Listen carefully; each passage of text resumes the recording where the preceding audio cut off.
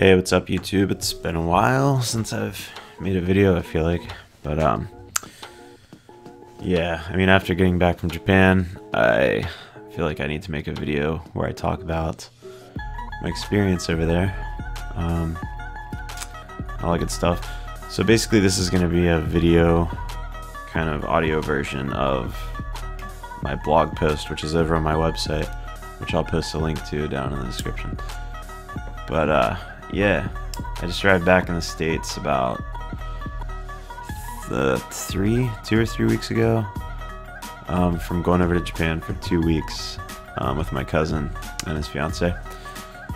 And in that trip we went to Tokyo, we went to Kyoto, we went to Osaka, and we went to Hiroshima.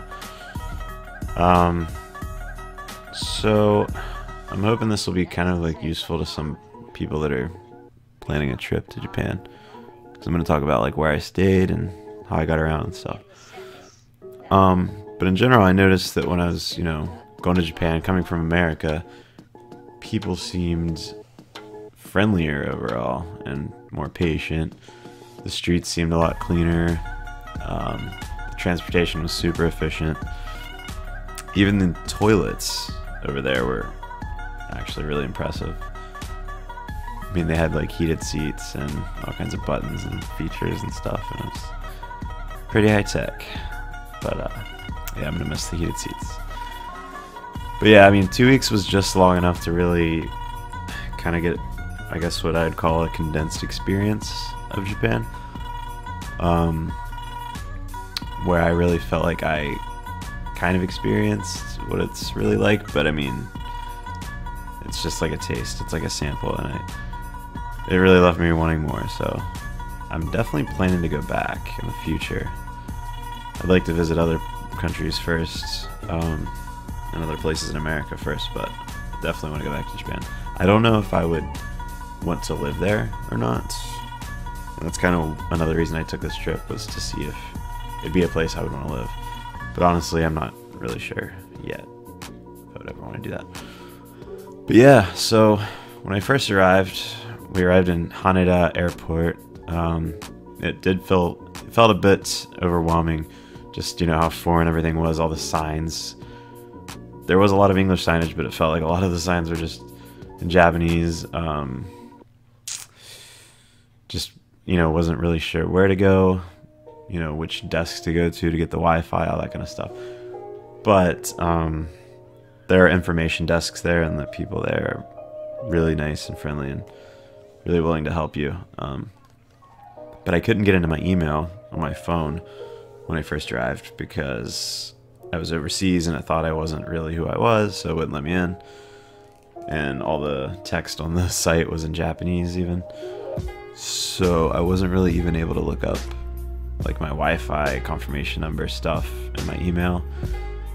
Luckily I had it written down, so make sure you have, anything you book, any addresses you need, anything that would be in your email, make sure you have all that information written down. Flight times, flight numbers, whatever. Because there's a good chance you might not be able to get into your email. But yeah, so I had reserved things like mobile Wi-Fi through Japan Rail Pass website, which, that's another thing about transportation there, is Japan Rail Pass is something I got because I was going from Tokyo to Kyoto. So if you're traveling a long distance, the Japan Rail Pass might actually be worth it to you. But something to look into. But another thing I had already booked on Japan Rail Pass site as well was what's called a Suica card, S-U-I-C-A. And basically that's just a card you put money on at like an ATM-like machine, a ticket machine. And yeah, basically you just swipe it when you go through the gate, and it lets you through. You don't have to buy a ticket for each trip, which would be very annoying and probably confusing. I also, took some cash and exchanged it at the cash exchange desk. Also, my my debit card worked totally fine there at the international ATMs, which you can find in like every 7-Eleven and in the airports to withdraw cash in yen.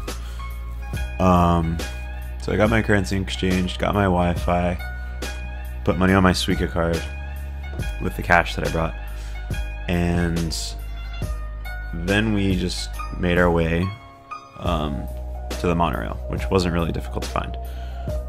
So we took the monorail from the airport to Shibuya Station, because we were staying in Shibuya, an area of Tokyo. It was pretty straightforward. Once we got to Shibuya Station, it got a little more confusing because it's a huge station. I mean, you're not sure which direction to walk, but honestly, Google Maps is what I really recommend. If you just put in your destination, Google Maps will tell you which platform to be on, which train to take, which line to be on. And if you're still unsure, just ask someone at a ticket gate and they'll usually be able to help you. But, you know, when it comes to asking for questions, it's another thing that, when you talk about communicating with people, that is not too difficult, honestly, in the city. But when I was going over there, people were like, oh, their English is pretty good. So I was thinking, oh, okay, in the city they're going to speak English fine. But no, that's really not the case. I mean, the English that I experienced in Tokyo even was very limited. Sure, you had a few people that spoke pretty good English, but a lot of people, even people at restaurants that were serving you, knew just enough English to take your order, and they could barely like communicate outside of that. You pretty much had to point to what you wanted on the menu and stuff like that.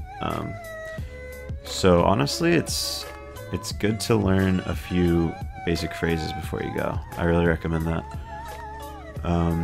at the very least. So as far as accommodations go, in Tokyo I stayed at the Waizao Hostel in Shibuya.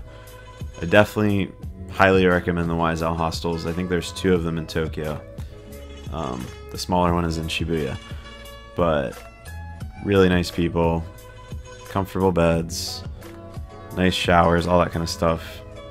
And you know, the one I stayed at was in Shibuya, so it was not too far from things that I wanted to just walk to. I didn't have to worry about the last trains of the night or whatever. And then in Kyoto, I stayed in the Koto On, which it's like a traditional style inn. Don't really recommend it. I mean, it's cool to have the experience of like a traditional inn, but that inn, the heat didn't really work very well. So during the winter, it wasn't that great. Maybe in the spring or in the fall, it wouldn't be too bad. But yeah, and then in Osaka, we stayed in, what's it called? Heart On Hotel Shinsaibashi, which was actually a nice hotel, and it was in a good area. Shinsaibashi is right next to America Village, and so there's a lot of nightlife right there. There's restaurants, there's shopping, there's all kinds of stuff right there. And it's really fairly close to the train station as well. So some people are going to say, you know, oh, Japan's pretty expensive. And honestly, I thought, yeah, it was kind of expensive, but it wasn't like insane. I thought like I had plenty of money the whole time. As long as you're not going out drinking every single night, not going to super fancy restaurants, and you're smart about how you travel and don't take taxis, you'll probably be alright. But yeah, as far as like the food goes, some restaurants I really recommend are places like Uobe Sushi in Tokyo, which is kind of like bullet train sushi. It's quick, but it's good. It's affordable. Coco Curry House, really good Japanese curry. I fell in love with that. Let's see. Sukemasa and Kyoto for gyoza. I got hooked on those. And then if you're into craft beer, also Spring Valley Brewery in Tokyo, and they even do food pairings there and stuff. But yeah, so lastly, I just want to mention like some nightlife stuff. So in Shibuya in Tokyo, there's a bar called Hub, which is where you're gonna find Japanese people as well as foreigners all going to the same bar to meet each other. So that's a pretty cool place. Kind of expensive though, but you're gonna find a lot of English speakers in that bar, or people that want to meet English speakers. And then in Osaka, I really recommend Farplane if you want to go to like a really weird place. It's kind of like a kink bar, honestly, but it was a lot of fun. And then if you're really into craft cocktails, Nayuta Bar in Osaka is really nice too. And those are both pretty close to the hotel I stayed in.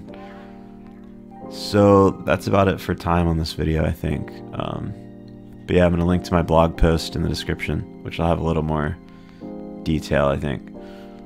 But yeah, thanks for listening.